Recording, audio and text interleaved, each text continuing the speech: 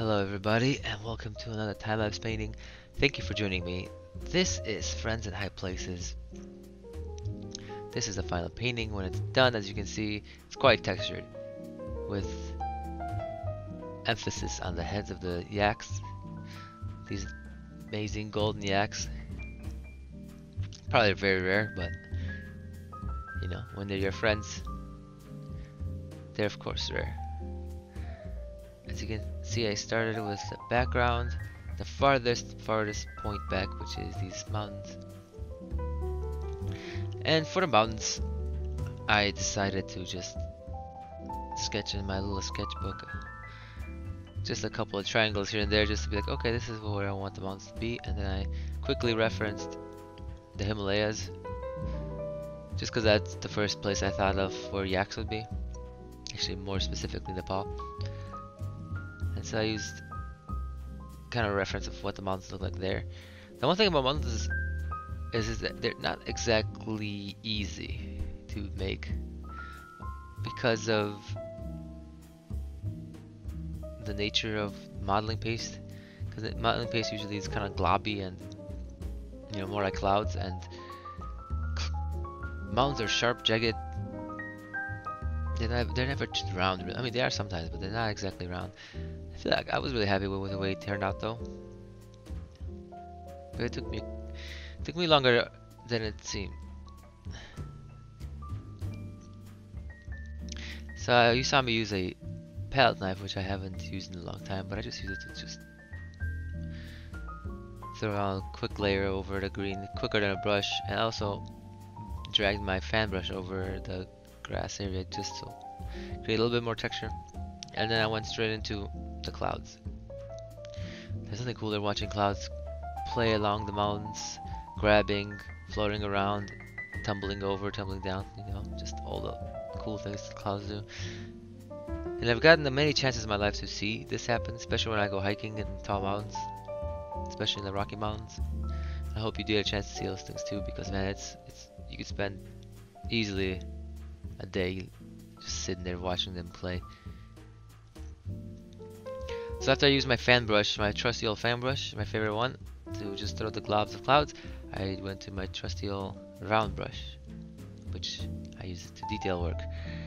And I went back into the clouds and just wanted to make the clouds move more, especially because they're in this like whirlwind, or yeah, I guess whirlwind area where all types of air currents are flowing in the mountain. So of course the mountains are, or the clouds are gonna be a little bit more moved, a little bit more stretched by all these wind currents. So I decided to get that brush.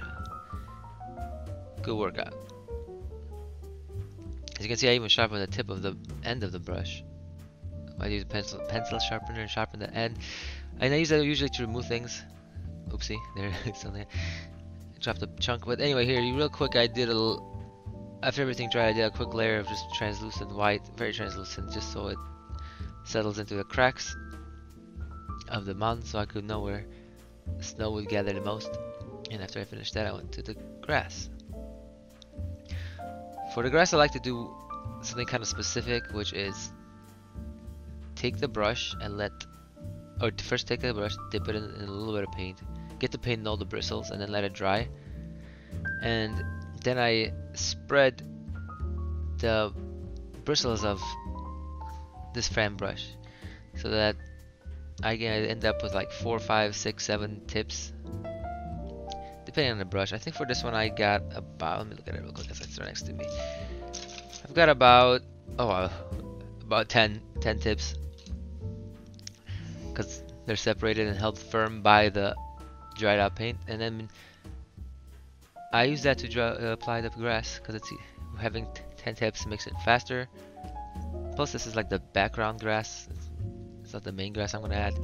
And if you look in the green chunk of paint I'm using, that green in my little bowl, you see how I leave like little drag marks, scratch marks in the modeling paste itself, and that's because of the teeth of the brush, or the many many separate bristles of the brush. So this process is nice because I can listen to this podcast. I don't think about anything. I was listening to music, just throwing. And now we move on to the legs. The legs, the yaks themselves. But at first, I'm gonna start with the legs. And I just started with a light brown color, goldenish brown, a bunch of raw umber, some red, a little bit of blue, and then gold. I have a metallic gold, like, well, what do you call it? Iridescent paint I added to this giant glob of wax paint, and I got to the feet.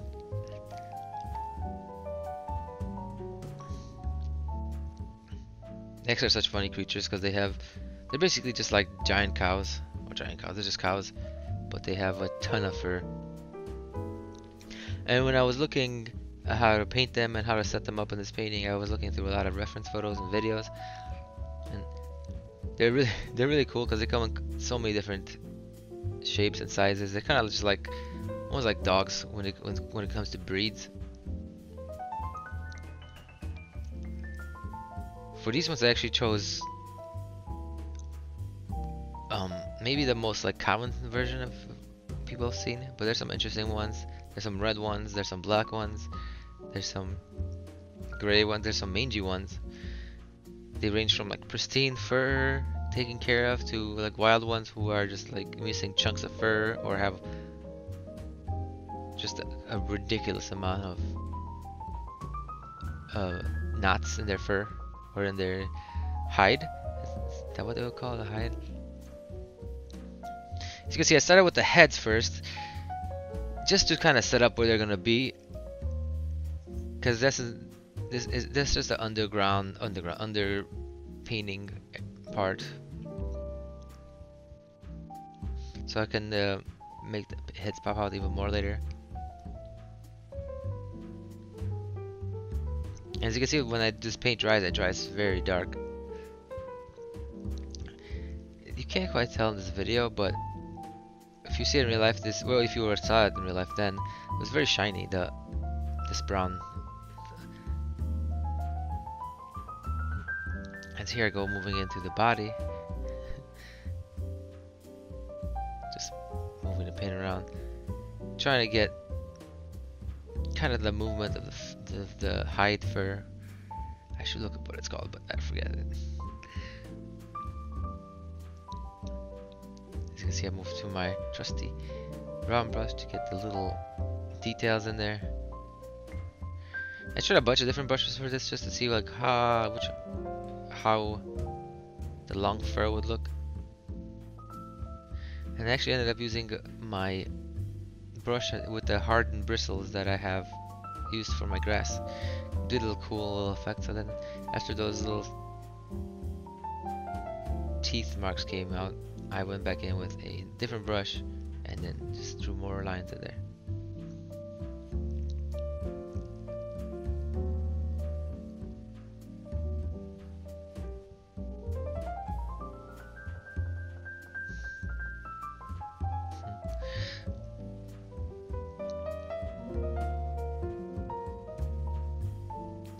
For just the overall composition of these paintings, I actually ended up grabbing a couple of pictures here and there of yaks.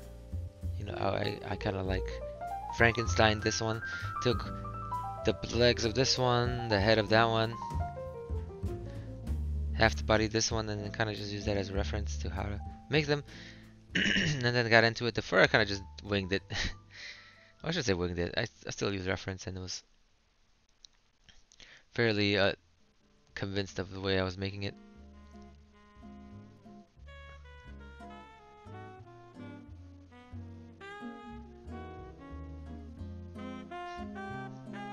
So you can see it kind of went back. You see the heads are there, kind of covered again.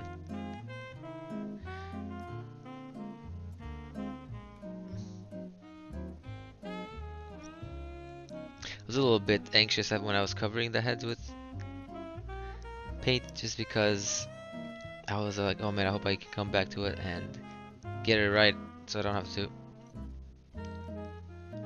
or I don't end up like doing my, like I hope I don't end up doing my previous work and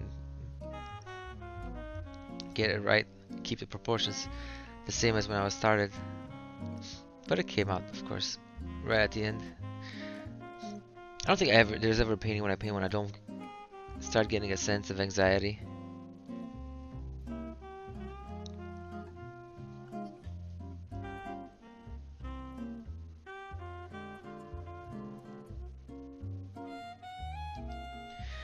Unfortunately now, my camera ran out of battery, and unfortunately I missed out on the horns. So I don't know what happened to the videos, or what happened. I wasn't able to record them, unfortunately. So here I am, finishing off the heads. Well, I mean, you know how the horns were done, the same as everything else. Adding some ears, and then curling the fur on their heads.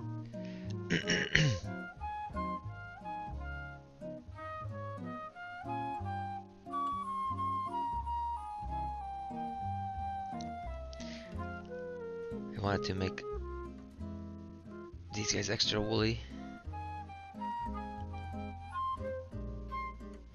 It's actually kind of fun just doing little curls and swirls on their heads, especially the top of their head.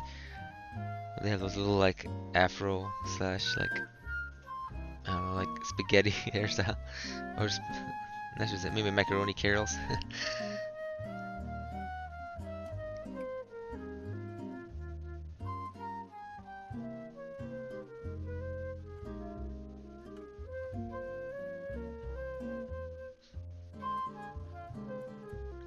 As you can see, I would like to move the painting around a little bit, just so I can get in certain areas around the edges and the dips of the texture.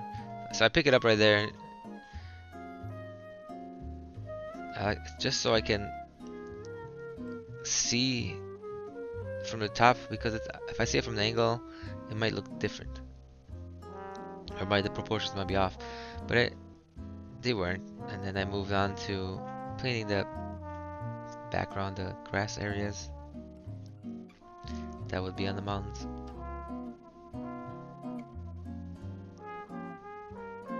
There's a quick little layer. Then I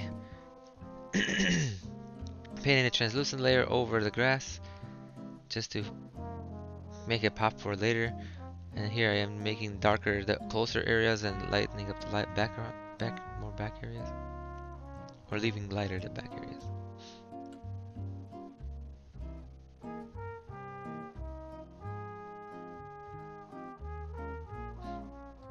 You'll notice that when it dries out that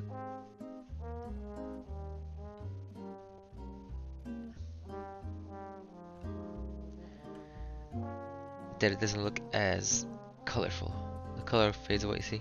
When it dries out, so the color fades. And here I'm painting the yaks dark, but I wasn't planning that I'd make them gold at first, or goldenish at first. I was actually planning to make them dark, but then after it dried, I didn't like the dark, so I went golden. Then I didn't like the golden, so I changed the color again. And then I went full gold. Like just absolutely full gold.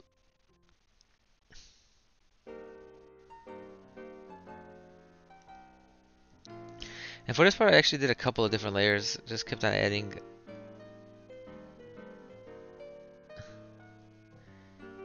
this like golden layer, because it's kind of see-through, so I needed to do a bunch of different layers. And I also like that after I painted them black, I like that the underpainting was black, so then when I painted with gold, some of the black would show through, or the dark brown, whatever it is, and give it a little bit more depth. And then later on I decided I wanted to make them mangy. I went through a bunch of different phases painting this before I decided on the final one. I was like, maybe I want them mangy. But no, I ended up canceling that. Went back to the black for the underpainting of the of them. Oh yeah, one thing you didn't get to see in this video is I also used a piping bag that I'm using now to make more grass lines. But here I am just adding the little flowers that will grow, and it's like up, and it's like meadow plateau area above a high elevation.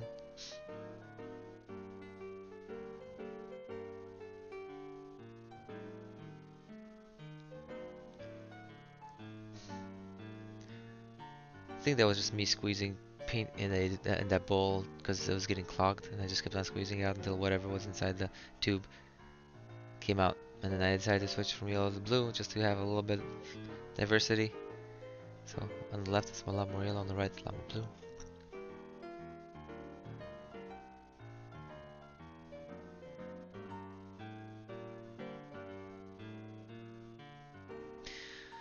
This new tool, this piping bag, is such a cool thing to use. Such a great tool. Saves so much time. Before I used to do all of this with just a thin round brush and scooping up little globs and applying them. This just, it's a game changer for me. But here we are back again, trying to get the colors right on the yaks. Back to the gold, just a little variation of it. I think this time I added just a little bit of brown into it, just to not be just only gold. So here I'm just going, covering them all up, and then doing a couple more layers on top.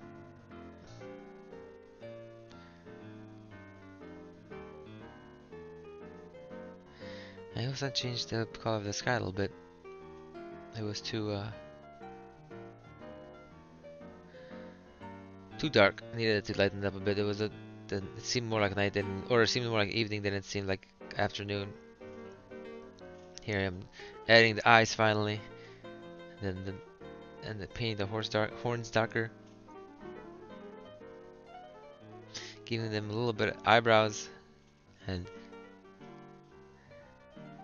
just eye area stuff.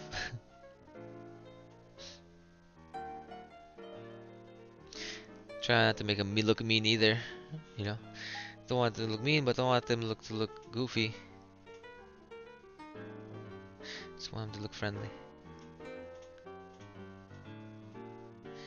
For noses, I literally just went straight to raw umber. Then I decided to add some highlights to the fur. As you can see, I'm doing this. And later on, I didn't like it though because it was too white and too highlighted. But when I painted over, when I decided to paint over it again, I just used a thin layer or translucent layer, and which works out really well by like neutralizing the brights a little, but also keeping some of their effect in the paint.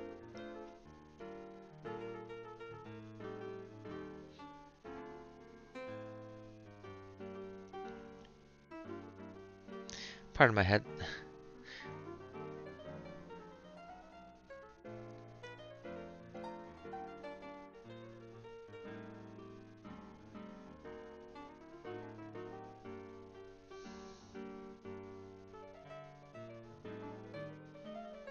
If you didn't see, I also added a little sun in the background, just hanging above the mountains.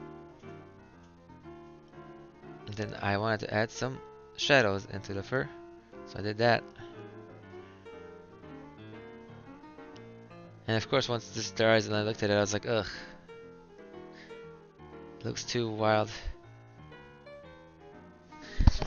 It looks cooler. Excuse me. It looks cooler in the video than it did in real life. But when I was done with this, I just was unhappy with it. So then I decided to paint one more thin layer over it, but also try to keep those shadows and highlights popping out, or just showing a little bit. And there you are.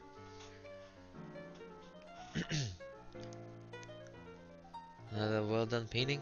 I was very happy with it. Thank you for joining me. Take care.